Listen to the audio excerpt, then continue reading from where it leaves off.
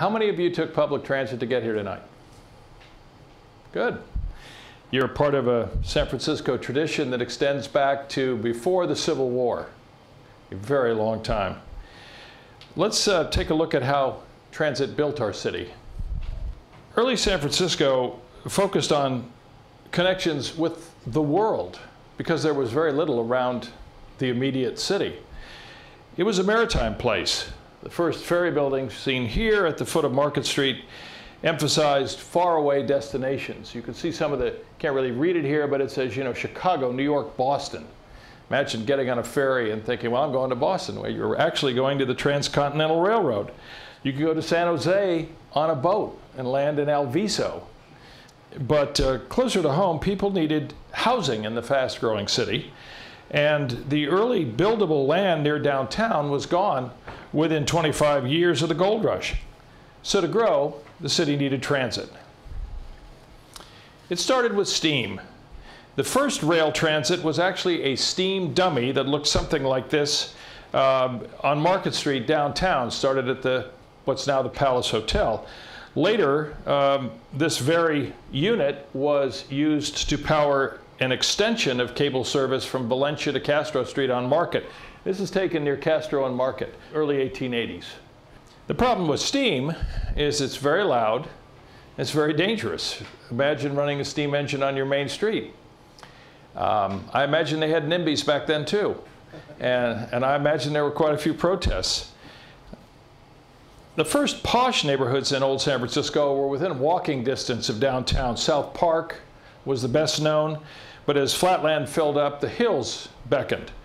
Andrew Halliday invented the cable car in 1873 on Clay Street, but it was soon eclipsed by the California Street line 2 blocks south, built by Leland Stanford to reach his mansion atop Nob Hill. That's said to be Adolf Sutro standing there, the mayor of San Francisco, and this gent in the top hat has been identified as Mark Twain on a visit to San Francisco. So famous people rode the cable cars even then. So Stanford built this line in part to reach the mansions of he and his plutocrat friends on top of Nob Hill. And the private transit wars were underway. It's hard to believe, but cable cars were once the dominant rail technology, and not just on hills. They were twice as fast as horse cars, and they had fewer emissions.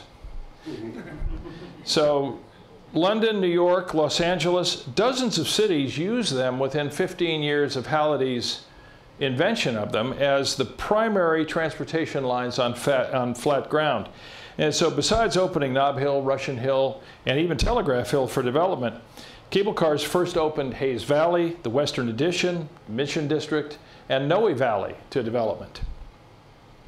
By 1891, San Francisco had the world's most extensive cable network. And more than any other street, Market Street guided the direction of development in San Francisco.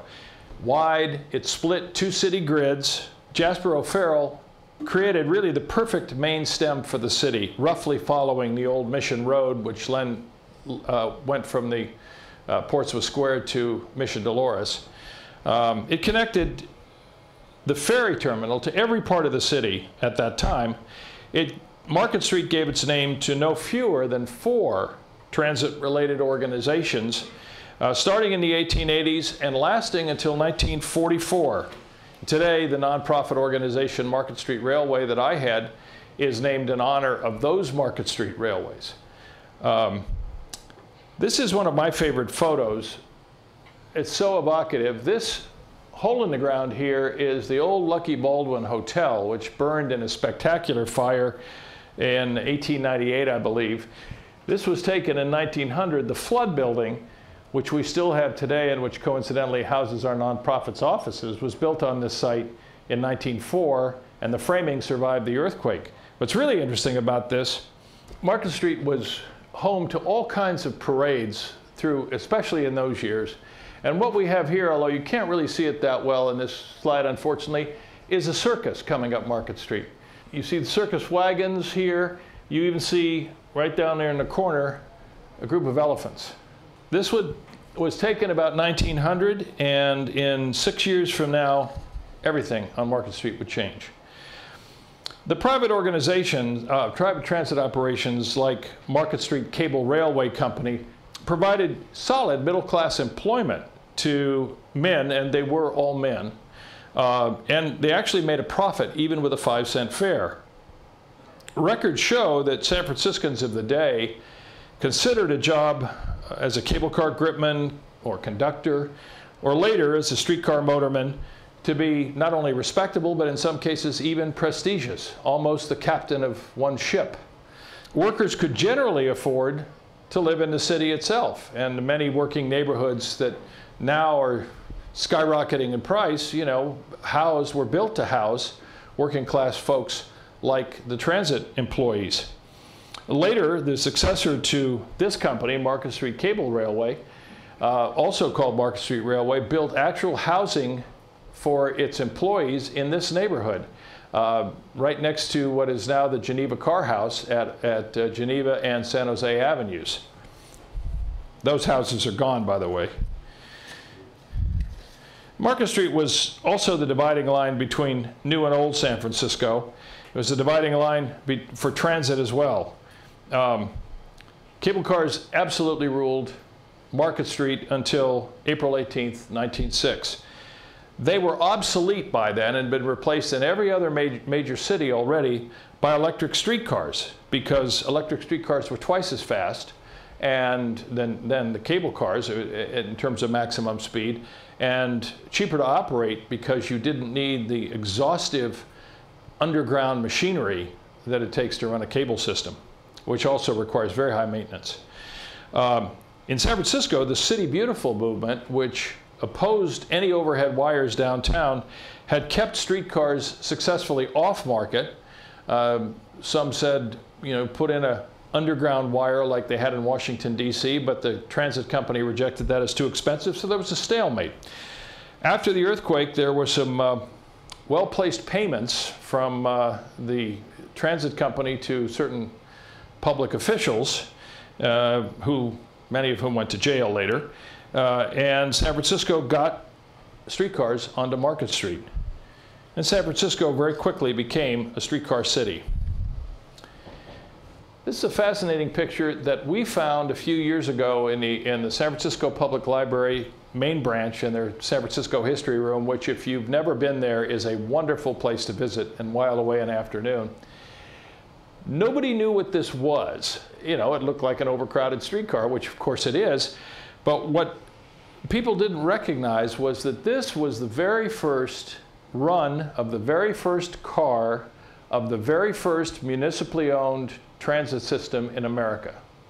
In that light, this is a truly historic streetcar picture indeed. The man in the motorman's cap there is Mayor Sonny Jim Rolfe, who personally piloted that first car, car number 1, which our organization has helped preserve and still runs on the F Market and Wharves line on occasion. It's been fully restored. It is a Smithsonian quality artifact, except that you can actually really ride it instead of just look at it, which makes it unique in all of American transit. This streetcar and others like it opened the Geary Street service of the Municipal Railway of San Francisco at a time when public utilities were really unheard of in terms of transit. Private companies, as I mentioned, ran transit systems, and they ran them for profit. The city's idea was to run it as a public service, whereas some private transit companies, like the Sutro Railroad, was built primarily to serve Adolph Sutro's properties at the Cliff House and what became Sutro Baths, Land's End, and others in other cities like Sacramento. Streetcars were run by the electric utility, in this case PG&E, and in San Francisco, the transit agency that was dominant at that time, transit company, United Railroads, was owned by a conglomerate in Chicago that also owned a lot of other electric and water utility companies. It was seen as something to make profit with, but the city had different ideas. Even though it was called socialistic by some, they pressed ahead. Muni's first guiding spirit I think it's fair to say, was the city engineer, Michael Maurice O'Shaughnessy, MM, as he was called by most people, or just the chief. He had laid out an aggressive expansion plan for Muni with the help of a consultant named Beon Arnold to compete more effectively with this behemoth, the private United Railroads. The first focus was to provide links to the 1915 Panama Pacific International Exposition, which was being built on reclaimed land in what's now the Marina District. The Stockton Tunnel, shown here, was built primarily for streetcars, and it carried the original F line, F Stockton line, from Stockton and Market to the fairgrounds. And it became a real tool for development of the Marina District later on. Muni's Twin Peaks Tunnel, opened in 1918, brought the entire southwest quadrant of the city within commuting distance of downtown. From Castro, and here we are at Market and Castro, this building is still there. This is a 1935 photograph. From Castro to the sand dunes, which was the other end, called West Portal, it was more than 2 miles. It was the longest streetcar in the world at the time. Before that was built, if you wanted to get from downtown out to, you know, what's now we call the Sunset and Parkside districts, you came all the way down Mission Street on the old 14 Mission streetcar, which stopped at every block and ran right past the side of this library, or you would take the 12 Ocean, you know, which came down as far as Ocean Avenue, passed here, turned up Ocean, and went all the way out Sloat Boulevard to the beach. It took a long time to get downtown. The Twin Peaks Tunnel enabled Muni to open 3 new lines, the K, the M, and here we have the L at 48th and Taraval. Those tracks are still there, by the way. They're the oldest original tracks still in San Francisco. The L line was switched to go down to the zoo in the 1930s, but our nonprofit fought to keep the original tracks as an emergency. And you know, we're very proud that at least something of the original system is still here. In other cities, you would have private transit companies would build something like this, but only if they owned all the real estate around the extension, so they could profit from the development. The city said, no, we're going to just put the line in and operate it, and then, you know, we'll leave it to private builders. Henry Dolger is one many of you know, and others, you know, who built out the Sunset and Parkside districts in the subsequent decades. And the streetcars were great, but you needed a certain volume of passengers to justify them. And where it was too expensive to build streetcar tracks, Muni tried buses starting in 1918, as you see here. This is the corner of 10th and Fulton. That house is still there, by the way, as are most of these. The streetcar has come up Geary and turned up 10th on the old A line, where it terminated, and it met the bus, which then took it across the park and into the Sunset District before Muni built the N. O'Shaughnessy was determined to extend the tracks straight through the park. This was not intended to just be the permanent terminal of the line. They wanted the streetcar tracks to go right by what's now the bandstand through the side of the old 1894 World's Fair in the middle of the park where the De Young and the Academy are now, and then up 9th Avenue. But he ran into, he was the irresistible force, and he ran into an immovable object named John McLaren. And the fight was legendary and monumental, and McLaren won. The streetcars stayed out of the park. These new streetcar lines funneled millions of riders every year onto Market Street. Muni's growing network needed its own set of tracks on Market Street, which it laid down next to its private competitors. The constant rumble of the heavy streetcars over this quartet of tracks earned the name Roar of the Four. And oh yes, the wealthy few who could afford automobiles at that time were also starting to squeeze onto Market as well, as you can see in this view at Lotta's Fountain in 1922. And notice the traffic cop kind of doing nothing, standing in a box. In the afternoon commute, up to 800 streetcars took the loop around the ferry building, coming downtown to drop off people in the afternoon to catch the ferries and picking them up in the morning, you know, to take them downtown to work. It was an incredible activity, and it was at its height in 1930.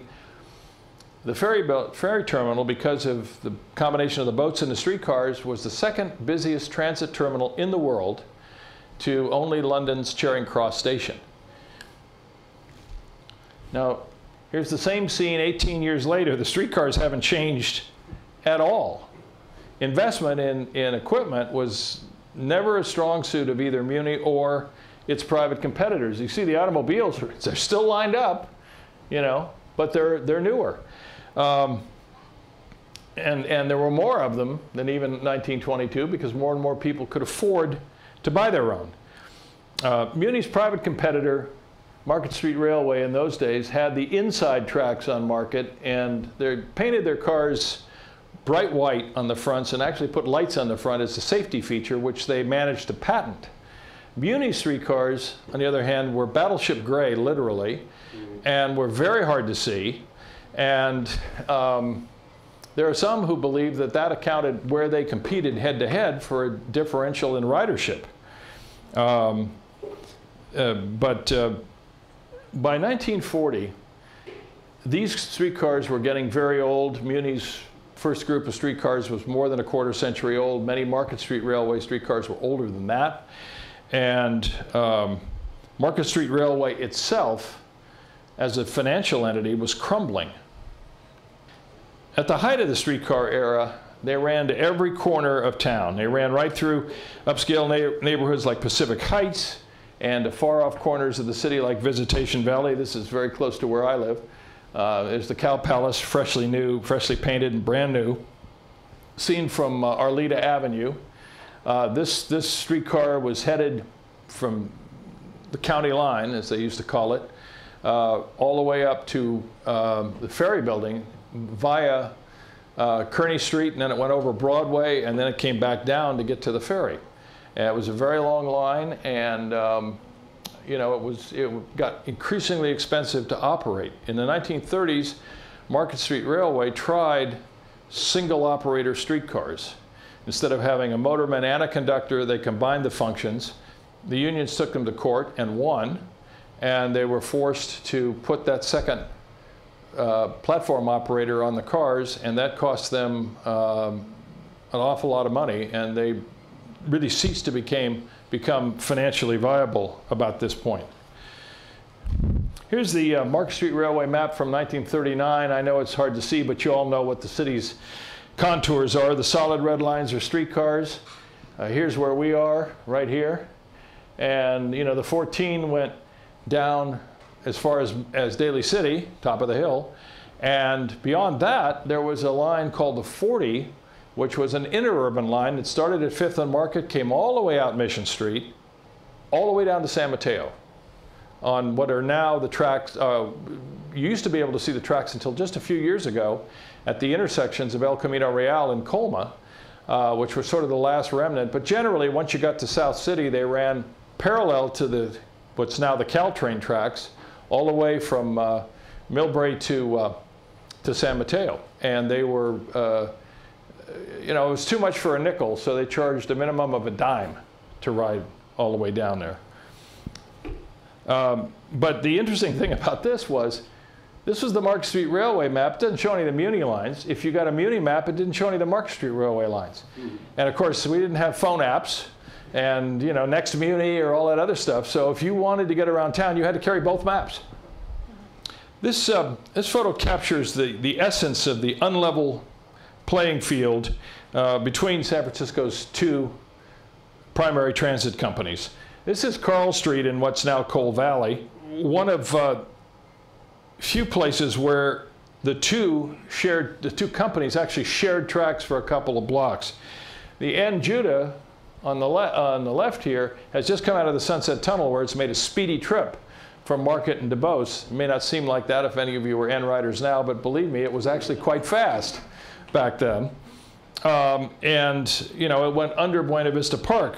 The 6-line streetcar, now the 6 Parnassus trolley bus, owned by Market Street Railway, wasn't allowed to use Muni's tunnel. The city forbade it. So it has to meander over the hill and go downtown, and it's just a whole lot slower. So, you know, if the fare is the same, you're basically going to pick the faster car. At the end of 1944, after repeated attempts to get voters in San Francisco to approve the purchase of Market Street Railway, which was, as I say, financially destitute, the voters finally approved in 1944 acquisition of Market Street Railway, and Muni took it over late that year. When they did, they took stock of their acquisition. The heavy ridership in World War II, coupled with the really inability to afford proper maintenance of the cars, had driven most of its competitor streetcars into the ground. On a couple, one of these end platforms, like you see here, actually fell off while the car was moving. There was a lot of duplication also of service, like here, Playland at the Beach. You had the 7, and which ran across the edge of the park down to Lincoln Way, and then went downtown to Haight and downtown via Haight. You had the 5, which ran in on Fulton. Those were both Market Street Railway lines. Then you had the B. Geary, which was Muni's, you know, heaviest line, which also reached Playland by Cabrillo at the end of its run, and then Balboa and Geary.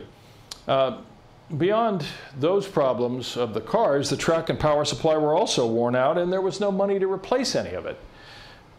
Meanwhile, a lot of veterans were coming home. Many were starting to move to the suburbs. The GI Bill helped immensely with that. And you know, that meant, in turn, more automobiles coming into and out of the city. Commuters, in other words. And streetcars already went just about everywhere they could in San Francisco. They can't climb hills as steep as cable cars, so when places like Diamond Heights, there in the background, cried out for development, only a bus could really do that job. This is the end of the 11 line, which ran down 24th Street through Noe Valley. Speaking of cable cars, the post-war passion for modernization almost snagged the cable cars as well, and I think many of you already know this story. One of the best known stories in the city's transit history is how Mayor Roger Lapham, that's him with the grin, not for long, tried to junk the Powell Street cable cars only a couple years after Muni took them over from Market Street Railway. And of course, it's history now that Friedel Klusman was the spearhead of what was really the city's first woman-led political campaign, and it was heavily dominated by women, to say, no, that's not going to work. We're not going to go for that. Voters passed a measure to protect the Powell Street cable cars, which these buses, one of which our organization has preserved, were bought to replace, and never got to run on their intended line, thank goodness. But in the same election that saved the cable cars, voters passed a very large bond issue for the day to modernize the rest of Muni. It involved converting a couple dozen of existing streetcar lines, including the 14 Mission, by the way, to buses, mostly trolley buses. So by mid-century, most streetcars had vanished from places San Franciscans were used to seeing them, such as in front of City Hall, and replaced by buses. Many downtown streets became one-way. Boulevards and freeways were built, as we know, until San Franciscans yelled stop a decade later, and you know, we're still undoing some of that. One other note, San Francisco, you know, has always been a strong labor town, and as I mentioned, unions fought successfully for years to keep 2 crew members on each streetcar, even after other cities had converted to the streamlined, modern, so-called PCC streetcar, which is the kind you see on the F line on Market Street today. Conductors who didn't have to watch the road, because obviously there was a motorman to do that, often became favorites of their regular riders. One of them, in fact, even gained some international fame after the war by meeting and marrying 16 women all at once from his perch on the platform. His name was Francis Van Wee, but thanks to Chronicle writer Stan Delaplane, he became literally world famous as the ding-dong daddy of the D-car line. Although historic research shows he probably was actually working the 22 Fillmore, but that wasn't quite as alliterative. By 1952, the vast majority of the city's transit service had been converted to buses, and the remaining streetcar lines were under siege because of the cost of the two-person crews. Only the lines that used tunnels that were too narrow for buses, like the Twin Peaks Tunnel, looked safe. And even when Muni bought its first modern PCC streetcars, they, among only a handful of transit companies, insisted on, because of the strength of labor in this town, operating them with two operators. In 1954, those voters allowed modern streetcars to use a single operator, which took a lot of the financial pressure off Muni. And it's important to note today that until about 1950, Muni actually made an operating profit. There are people today who think, gee, there must be some lines that actually make a profit at Muni. Well, no line in the city makes a profit. They're all subsidized to varying degrees. And, you know, if, in my opinion, they hadn't changed that rule and allowed streetcars to have the same number of crew members as buses were allowed to have, we probably would have lost our remaining streetcar lines sooner or later.